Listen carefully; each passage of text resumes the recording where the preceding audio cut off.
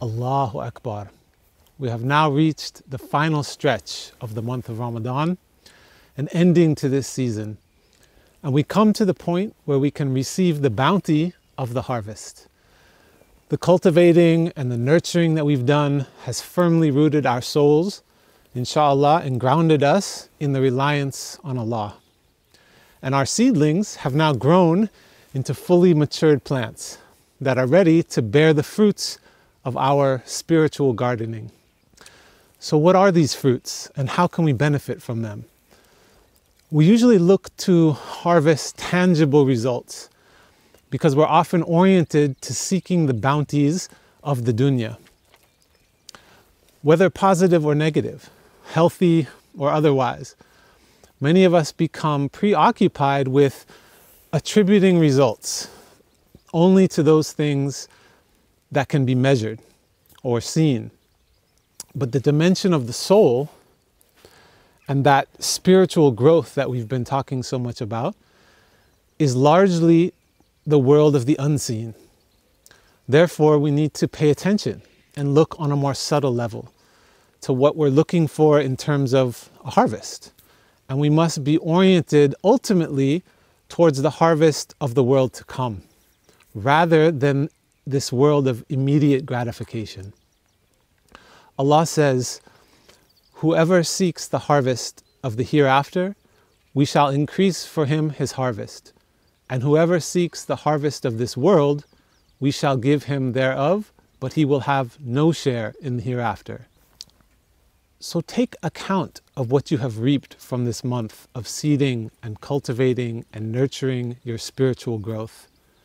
By now, you have trained your nafs to subside its craving for food throughout the day. You've achieved some advanced level of exerting your willpower, and this is a huge achievement that you now have the experience of being able to do for the entire month. Alhamdulillah. You have the experiential knowledge of what it feels like to control your impulses and feel a reward for having greater mastery over yourself. This is the big harvest of this month. You've also read more Quran, inshallah, to whatever degree you are able to. It's most likely more than usual, so you have the benefit of the bounty of what that has done for your heart, because the Quran is healing. You've probably spent more time with family and friends, even if not in person, or even if not the quantity of people, but the quality of time with the people around you. The experience of eating together, this is something that has great barakah in it and benefits the soul. And it has also shown you that you can do it, even with the busyness of life. We often say that we don't have time to sit together and eat, where we would usually not be able to come together. We were able to do it this month. So it's possible because you prioritized it. And so this experience that we've had over this month is a demonstration of what is possible. And inshallah, the time you've spent nurturing your soul with the nutrients of dhikr and tafakkur during this month have resulted in a heart that is more at rest. And even if just a glimpse or a taste of this sakina within during trying to come into a state of presence and remembrance, all of these things are the harvest of this month and the true bounty and blessing of the month of Ramadan. And even as we've been talking about these metaphors of agriculture and harvesting and coming back to our fitrah of connecting with nature, it's also something to be aware of that these aren't just metaphors. It is really important that we are connected to the earth through this cultivation, yes, of our soul, but also of the actual soil. And being more connected with ourselves by being connected with the earth and being connected with our food source, this is something that we can really reap the benefits of in this harvest in a tangible way. Actually being able to eat food in a conscious way that orients us towards health and feeds our body and feeds our soul.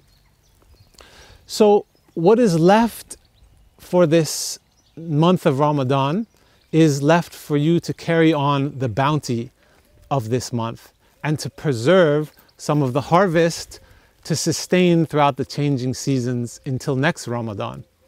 This means implementing some of these lessons and experiences and practices, this harvest, into your daily life. Going with the momentum of this growth that you have been able to achieve in this blessed month, and continuing some of these exercises in strengthening your will, even if less abundant. When it is harvest season, we feast and we appreciate the abundance, like inshallah we'll be doing for Eid al-Fitr next week. But there's not always abundance. Soon the difficulties of life and the busyness and the routine will come back. And it's up to you to preserve these aspects of this harvest and really embed them in a new approach and a refreshed orientation to the life that you go forward to.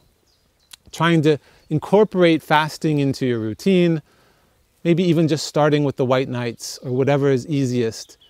If you don't have time to read an entire juz a day, even just a hizb or an ayah, that you continue with the habit that you've established in some sustainable way in your daily life throughout the year. Carrying the harvest forward, preserving it to last through the rest of the year. It's been an honor to share this month with you once again, and we appreciate your choosing to spend these moments with us. May Allah elevate us all and help us to bring forth the true potential in our souls, purifying our hearts, and continue to sustain our spiritual growth. Ameen. Assalamu alaikum wa rahmatullah wa barakatuh.